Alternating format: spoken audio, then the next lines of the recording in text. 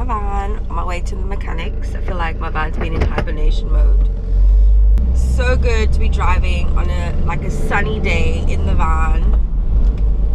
I'm looking forward to taking my van to the mechanic to see what exactly is the problem, to be able to fix it before I leave for my big trip.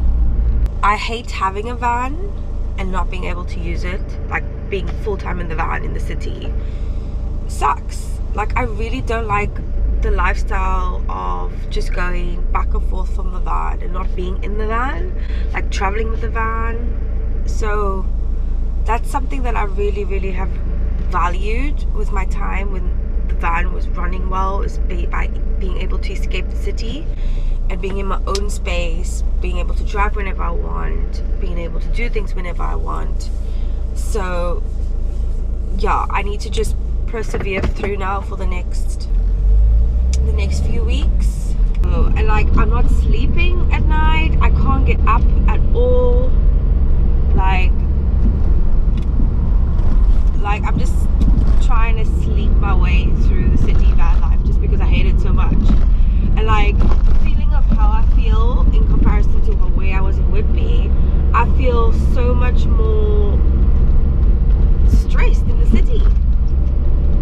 Like, so much more stressed. Sleep deprived, not feeling like I want to go gym, not feeling like, I'm just feeling like just can't be bothered, hermit mode, run away, that type of vibe. I hate this part of life, dealing with stuff. We'll see what the mechanic has to say today. Hopefully. And can I tell you that it feels good to be in this van, driving it. Oh, I miss driving. Like, all my problems go away when I'm in the van. Obviously, because basically I feel like a hot mess at the minute. I don't know what my day structure is like. I don't know how to function right now. I am coasting, to say the least, in the most like, I just don't even feel human anymore, to be honest with you. I just feel like extraterrestrial at this point. My van they have to keep overnight, which sucks for me, so I'll be losing more sleep tonight because that's the way I live my life. By tomorrow I'll find out exactly how much this is going to cost me, what did they find, because at the end of the day I need to know like what else needs doing. And I said to him now, I'm like, I don't know if I'm being a hypochondriac because first, second and third gear feel rough, fourth gear feels like smooth, which before it never used to be so highlighted. The immobilizer thing, like I said before, and then that's basically it. I just said something just feels funny at the bottom. I don't know what it is. If I'm staying in here, that can only be one thing. It's time for a van update. I am in a hotel room, but this is not something I could afford. This was gifted to me tonight and I am beyond grateful. Yeah, I am exhausted, I am drained, I am a lot of emotions. Well, we might as well just give you a room tour. This is the Citrus Hotel in Cardiff, and this is me, and this is like one of the last rooms available, which is pretty cool, and it's like literally 2 minutes away from my co-working space, which is super ideal because I've got like a big day tomorrow. So king size bed, which is just basically twin beds pushed together. And actually when I went to book, because I asked him for a bath, because I just want to have a bath, like I just want a bath so I could just relax and de-stress. I didn't book the twin room before, and then this king came up, so on the top floor, so it was ideal. TV, like nearly a 360 view of Cardiff, which is just awesome. It's like metaphorical. Look at the horizons too, like a bird's eye view, and Yeah, I'm so tired, I can't talk. Another mirror. And then bathroom. Most importantly, bath. Yes, please. Okay, so let's talk. This is the update that everybody's been waiting for, that I've been avoiding because of money. So let's go back to a few videos ago where I failed my van MOT and then passed my van MOT. I was stuck in a similar situation where I didn't have accommodation and the hostels here suck. After I drove my van from the mechanics, I was like, something feels weird. And if you follow me on my Instagram, you would see live updates of what's been happening. And I got literally, I think 2 days after I was at the mechanic, my van started playing up with locking, starting, and I knew it was an immobilized issue because before the summer where I broke down in Swindon, it was also immobilizer prompt and then the battery. So I got stuck in the little car park. I had a recovery truck come because the AA are shocking, and then eventually the proper AA guy came and he was like, he just lifted up my hood of the van, like literally just lifted this plastic thing to see if you could see the electrics, and then he's like, actually this is loose. So he's like, right, let's try to start it. It's started. So in his case, he's like, well, it's fixed. He doesn't want to really fiddle about to make it worse. And then I drove back to my car parking space, and that was that. And then I had to call my mechanics. My appointment was only yesterday. I could get booked in. I don't have the money for this, okay? Like, I didn't have the money for it because I just spent £600 with this van, and I've been hustling because I'm self-employed now, and the money coming into my account hasn't been as fast as it's gone out. I have been working towards basically my self-employment, my summer, what I'm going to do for the summer, because again, if you saw in a previous video, I said that I really want to get away from the city. I want to be safe in my van. I want to live in my van properly. So between that breakdown till now, I have been literally just going from my van back to my co-working space, co-working space, and my van is just asleep at night and then come back. But in the city, I'm not sleeping. I'm going to bed 4 o'clock. I'm sometimes going to bed 5 o'clock in the morning. Sometimes I'm going to bed 1 o'clock in the morning. Sometimes I'm like, it's just all over the place because my van is just there in the car parking space. It can't move because I'm too scared to move it, and I have to make sure that you have to be stealth, all this stuff. And the reason why I'm doing this video is because, like, there is this amazing side to van life which you have, but damn, when it comes to financial hardship and when it comes to city van life, it's just the worst, in my opinion. Yesterday when I was driving my van, I was like, man, it feels so good to have my van back.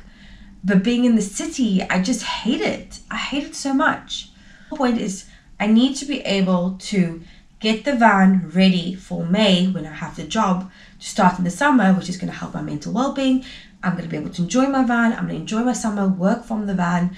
And in the meantime, between now and when I go, I need to hustle my business to be able to work remote, set up all my foundations properly because I've got 2 clients I'm dealing with. Cash flow is a massive issue. So I'm in a pickle. I'm in a big pickle. Financial pickle. And I know I'll be out of this financial pickle maybe in like May, June, maybe June. Because I'll be working on the campsite and stuff, and my clients, I'll be having an ongoing income coming in and blah, blah, blah. Everything will be set up. So it's just the now. It's between the March and the May that it was always going to be a problem. And unfortunately, this problem became worse from the outcome of yesterday. So this comes to the present moment of this video. Mechanics. I dropped the van at the mechanics, I left, and literally not even 2 hours later, they called me saying, Tasha, the van won't even start. And I was like, exactly why I didn't want to drive it. And what's happened is that they had to get an electrician in, and the electrician said this immobilizer needs removing. They need to also get another specialist in. So because of the 2 specialists and the 3 hours labor, the total price comes to £474, which is basically £500. That's without even looking at my gears, which these are the 2 main things with my van, is gears and the immobilizer. It has to be done. It's just life, okay? It's just typical life, and it's draining me. I am just so done with all of this. Like, I'm ready for my summer of being in the campsite, working, being awesome, and that's just it. Okay, let's just talk about finance. So they said to me, Tasha, it's going to cost you this, and guess what, you can't get your van till Monday. I'm like, oh, typical. I don't have that £400, £500. I don't have a place to stay, and I'm screwed. I'm literally screwed. And I'm exhausted. I had to stay mostly awake yesterday because I was like, oh, I can stay awake for tomorrow, like, because I was expecting to get my van back. I was expecting, okay, cool, we're gonna work on this. The electrician's gonna work on it. It's gonna be like 150, 200 quid. I can pay now, and then £200 I can pay for my gears next month, you know, the beginning of May. No, it's obviously big chunk here, big chunk there. I've got no money coming, like I've got only little money coming in.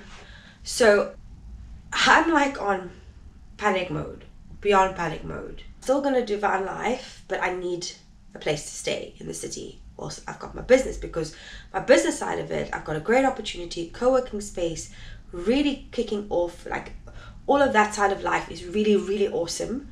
But this side of life, of like my homestead, and I've been discussing this on many videos before, it's just a lot. It's a lot of stress. And you can't live in the city when you're struggling. Like, you need to be able to switch off. I can't be at the co-working space 18 hours a day and just go crash in the van. Like, it's just not good.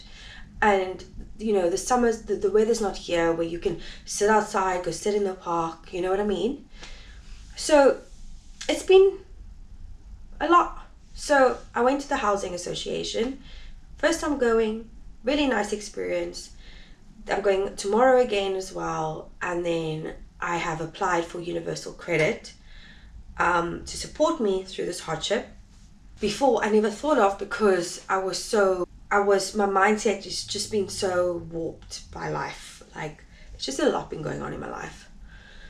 And now I messaged asking for them emergency fund, because apparently you can get like emergency fund, because like my money's not going to come till later, and if they can give me like £500 or whatever the case might be, then at least that can pay off the van, and I can get the van back, and I have a place to stay. I called from the housing. I told them I'm living in my van. They said that they can like have outreach people come look at me for safety reasons. I'm like, look, I just don't want to be in a worse scenario than what I'm in. I like my space. It's clean. I don't want to be surrounded by people like you get different types of homeless people, and it's no disrespect to the homeless, because I technically am. It's more, I don't want to be surrounded by fear and bad habits, bad choices, bad all of that, because I've overcome that. Yeah, I'm not in that zone, and it's not good for my mental well-being. So I said, I called the emergency shelter places, and they're like, oh, you can come at 6 o'clock and see a social worker. They can then put you into a hostel if you've got a space to stay, or like a bed sit, or whatever the place is, and then that's if there's space available for you. So you have to go every night and not guaranteed that. That sucks. Like, I'm not going to do that. Like, I would do it But then I asked them, so can I just ask you what can I expect? And they're like, well, it's mixed women and male, and it's a like room full of beds. Bro, I don't want to be like laying there, I'm exhausted, going, is anybody going to try it on with me? Is anybody going to try to pickpocket me? Do you know what I mean? Because at the end of the day, you've got a big bunch of people that are surviving out there. And when you take things away from people, people become desperate. It's just no disrespect to them. It's just, I know how the story goes. I don't need to be in that space. I put up a post on Facebook, and I just needed to surrender the energy, because it's getting to a point now where but I know it's not going to be for long. Again, I know, because I've been working towards it. I've been getting opportunities. I've been so grateful. And you know what? I want to just give a massive shout out to the van life community. Like, the person who helped me with this room, I'm just so grateful to you. You know who you are. I don't need to, like, that's between us. I'm just happy to be able to be here right now, so I could just sleep, because guess what? Tomorrow I have to work. At the end of the day, I still have to work. I still have to continue my journey and work. And I can't concentrate if I'm drained. You know? And I love what I'm doing. I want to show the energy towards that. I want to just keep, like, you know, I'm going to be supervising volunteers next week. I need to make sure that I'm organized. You know, I've got to be there for my sister this weekend. It's just so much. So this is just a safe place for me to just breathe. So yeah, that's my update, and I'm gonna go take a bath, get into bed, and sleep. I wanted to say a massive shout out to everybody that's obviously DM'd me. You're just incredible. Why am I sharing this? Because I don't know, I feel like my van life experience is just so emotional. Like, people will say to me, oh, why didn't you rent in the beginning? Well, firstly, I was a student with no money, couldn't get any benefit. My mum passed away, and my headspace was screwed. So the best thing that I could do at the time was get the van, and I know it needed work. I did what I did in my best ability. I'm taking the steps to get myself out of my situation. I'm just building up my business. I have a part-time job coming up for the summer, which is great. I needed to go to Whitby to detach from this van business and just feel like I'm getting some wholesome goodness from, like, just I needed love, to be honest, and that's what I got. I got to spend time with my sister in Easter, so it all happened the way it happened, and now I'm in a point where it's just sorting out housekeeping. But honestly, I didn't expect this to be where I'm now. And what's annoying me is that I'm paying for AA insurance. Technically, this is a breakdown thing, but I don't get it because it wasn't roadside assistance. So I personally want to change my AA or find insurance thing where if my van breaks down or it's at the garage and it breaks down, I need a place to stay, and it's been taken care of, so I'm not in the situation again. So I've learned my lessons from this situation, because this is not the second time. Tomorrow I've got my meeting with Universal Credit, then with housing, so hopefully there's some positive news from that.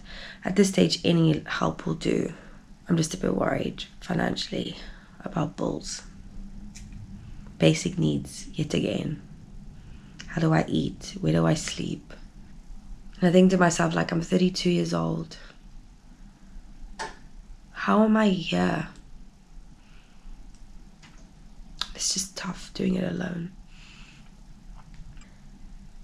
But what's even really good is that I'm not really alone. I've got amazing support from my co-working space where everybody feeds me love. And then I've got amazing people that watch this channel, that send me their love in certain ways. I would never have got that job for the summer if it wasn't for Simon, who tagged me and who just listens, and everybody listens. So yeah, I just want to say thank you. Because by me doing this, I'm not alone. By me like sharing my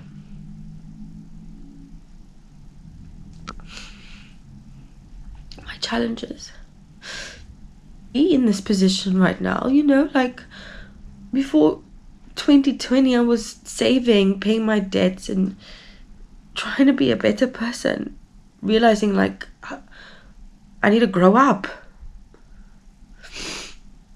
I need to take responsibility. And ever since that day where everything got taken away from me, and then my mother got taken away from me, I was like, I'm gonna work my ass off so that I am responsible.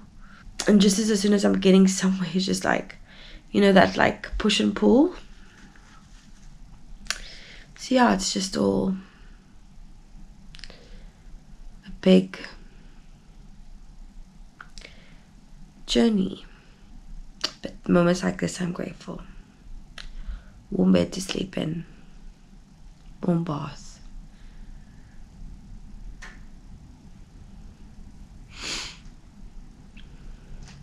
I'm blessed regardless. Completely your way right now. Lighting's super bad in here, but it's just so nice to be clean, to relax. I'm having some wine. I got given like this really small bottle of wine, so one glass is enough for me. Oh, one big glass. Yeah, I put my face cream on and I'm so relaxed. I'm gonna fall asleep soon for sure.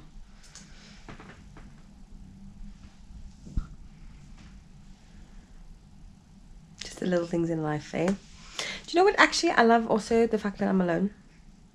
Like, being in your own company, relaxing, just taking that headspace is just what I needed. Didn't know how much I needed until I needed it.